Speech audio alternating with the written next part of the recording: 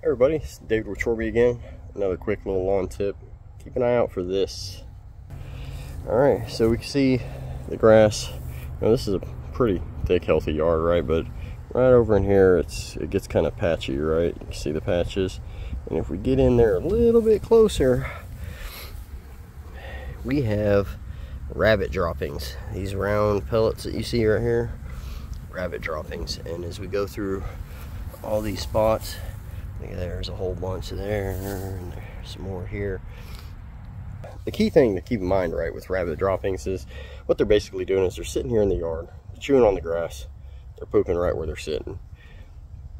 The most dangerous thing about rabbit droppings is they act as a beacon.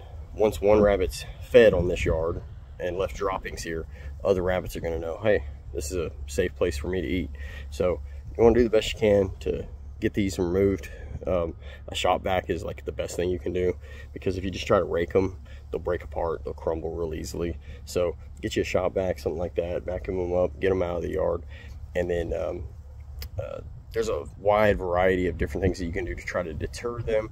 The best way to deter rabbits is to make sure that they don't have a way to get in. Make sure there's no gaps under your fence, make sure there's no ways that they can slide underneath. Okay, so once again, this is David with Chorby, and if you're having trouble with the rabbits, give us a call and let us know how we can help. All right, we'll catch you next time.